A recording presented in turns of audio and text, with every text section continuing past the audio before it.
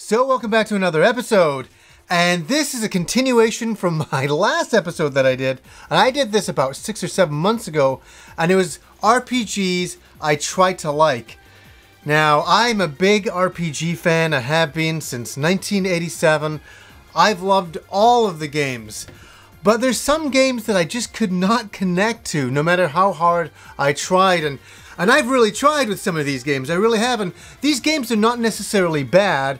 I've just not had an emotional connection. Some of these games are quite good, but they just didn't connect to me on an emotional level or any kind of level. I kept trying though. Some of these games I spent 40 hours into to try to get something out of, and in the end I was just like, huh? I can't connect to it. And that's okay. Not every game that we're going to play is going to be an instant connection where we go, this is the best game I've ever played and I'm so happy to play it. That doesn't happen every time. If that was the case, every single game would be awesome, and that's not the case. So I just thought I'd go through some of the games today that I couldn't really connect to, and I thought I'd ask you guys once again, what are some RPGs that you were super hyped for? You're like, I can't wait for this game to come out. And when it came out, it kind of crushed you a little bit inside. You went, oh, darn it. Now, to start off with, some of these games were on the Xbox 360, and some of them came to the PlayStation 3 as well, and we had a very unusual time in the beginning of the Xbox where a lot of games are coming out, and a lot of RPGs, and they came out with very mixed results. They were very soulless games, and that's actually what I want to discuss with some of these games. They're quite good graphically, they're not bad, but they're soulless games, and the first one that I wanted to get into is not necessarily a soulless game, but it's just a very average game, and I had a lot of hype towards it, and that was Blue Dragon by Mistwalker, and this was an Xbox 360 exclusive RPG, and one that we were all excited about. The father of Final Fantasy was developing the game, writing the story. The original composer of Final Fantasy was doing the music. How could we go wrong? How could we go wrong with this? And you know what? They didn't go wrong.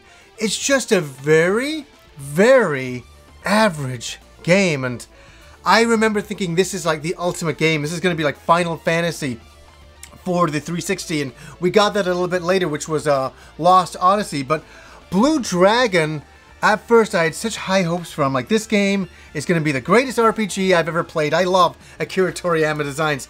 You know, in Chrono Trigger and Dragon Quest. How can it go wrong? And it was just so okay.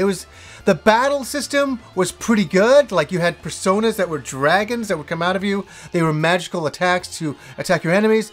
They were fun to look at. The combat was good. Combat was a little long at times. I think that was one thing. And a lot of screen tearing in this game. A lot of screen tearing, especially during combat, where that kind of took a little bit out of it, but still not so bad. The music was okay. The battle music is really good, but the rest of the music was just okay. It was just average at best. The story was so generic. It's like, yeah, I've been and done this 1,000 times in a million other RPGs, and that's not a bad thing, but maybe we were all expecting a little something more from Blue Dragon, and I think it delivered on giving a really great RPG game, but it didn't do anything outside of the box, and I think that's why we were a little disappointed with the game.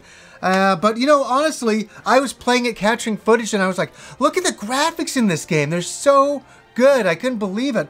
How nice they looked after all of this time. And this is a game from like 9 years ago, and I think it still holds up really well. If you don't have Blue Dragon, I didn't connect to this game, but I'm super happy I have it. I would say go out and try to get this game. You can probably get it from $10 to $20, completely worth it.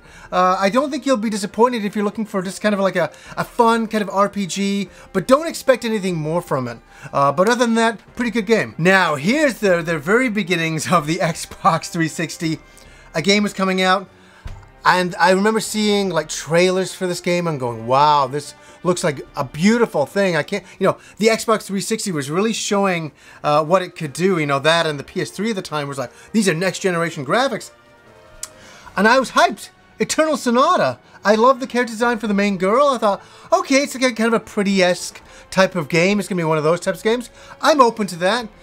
And I started playing it, and the combat was just so boring. Unfortunately, I just couldn't get into it. I just couldn't connect to this game, and the music wasn't too bad. I was capturing footage earlier on. I was like, oh yeah, I remember this kind of music. I was a little nostalgic for it because it'd been years since I heard it, but it didn't do anything to really excite me. And most of my friends bought this game and we all felt the same way, that it was just so kind of like, you know, we wanted it to be yay, but it was just And sometimes that's the way it goes with certain video games. And yeah, it's funny, like I was watching the opening cinematic and this was me during it.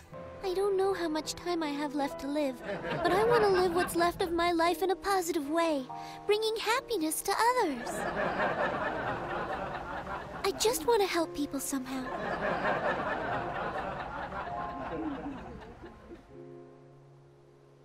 Like these flowers, even though people call them death lights, they still blossom and struggle to live on. I just call this the case of an early launch game on the 360, one that they were just trying to get out to, you know, get in on the next generation to create a, you know, an action RPG, and it just failed to hit the mark. And I always wanted Eternal Sonata to be a lot better. I didn't want it to be a game that I just thought was average. What did you guys think of Eternal Sonata? I thought it was okay. Now we go back to the past a little bit, to the Genesis. A great RPG machine for anybody who used to play the Genesis back then. We had Sword of Million, we had the Phantasy Star games, the list goes on. It was a really good RPG system. Shining in the Darkness was announced, and this was a game that I was like, oh my god, the next Phantasy Star. This will be the next Phantasy Star. And I blame this on myself, I think. I think I was hoping for an open world environment like Phantasy Star, and, you know, where you solve things and do things within the world itself. And I got the game, and I was looking forward to the 3D dungeons in this game. Let me say that first of all. I was looking forward to them. They looked incredible in screenshots. Like, Phantasy Star's graphics looked, for the dungeons, 3D dungeons, were pretty good for the time, but Shining in the Darkness was showing really, you know, what you could do with the Genesis graphics, and I couldn't wait to see the animation, and I had all this imagination going on in my mind, because all I could read at the time was video game magazines, and they were talking about how great the animation of the monsters were. You know, when you see water, you know, attacks and stuff like that, you couldn't believe it. It was so mind-boggling. You know, you'll be blown the fuck away. And so I went in, I was overhyped. Even back in the Genesis days, before No Man's Sky and all those games, you could be overhyped, and I was a little overhyped going into this. And I started off in the game, and I was like, oh, this is kind of okay. And it reminded me of Arcana, you know, it's like side-scrolling shops and characters that you could talk to, and you could kind of go into a little bar and talk to people. I thought that was cool, so I was like, okay, that's fine. I love the character designs. That's great stuff. And then I was like, okay, I guess this is just a starting hub, and then we'll go from there.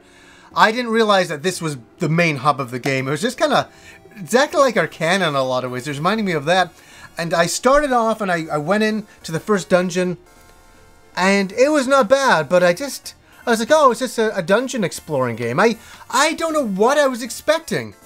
I don't know what I was expecting. I was expecting maybe more, a story, more of a connection with the characters, and I didn't really get that. But it's not a bad dungeon game. I have a lot of friends that like the game, that think the game's really cool. They got a lot further into the game and enjoyed it. I kind of just got into it, and I fought a bunch of battles, and I got a little bit more into it, a couple hours in, and I was like, I don't know if this is really for me. It's not really connecting to me on an emotional level, but I still look back on Shining in the Darkness. I love the name, Shining in the Darkness. What a brilliant name, and I like the dungeons. I do like the monster designs. I like the aesthetics of the game. I do like the music as well, but I just didn't connect to it. I don't know. I don't know what the fuck. A case of the overhypes, as I say. So yeah, those are a few of the games, guys, that I want to talk about today, and it's kind of fun. I must admit, I had a lot of fun going back and capturing the footage for some of these games. Eternal Sonata, Blue Dragon, and then I even did some for Renaissance of Fates, and The Last Remnant. Oh my goodness, I forgot about that game. That's another game I could really bring up. The Last Remnant was, wow, a game I was really hoping would be a lot better, and it was just like, and 8 years ago, I released a review of the game. It's that long ago by Square Enix, and we had big hype and big hopes for The Last Remnant. And it was okay. It wasn't even okay. I didn't like it.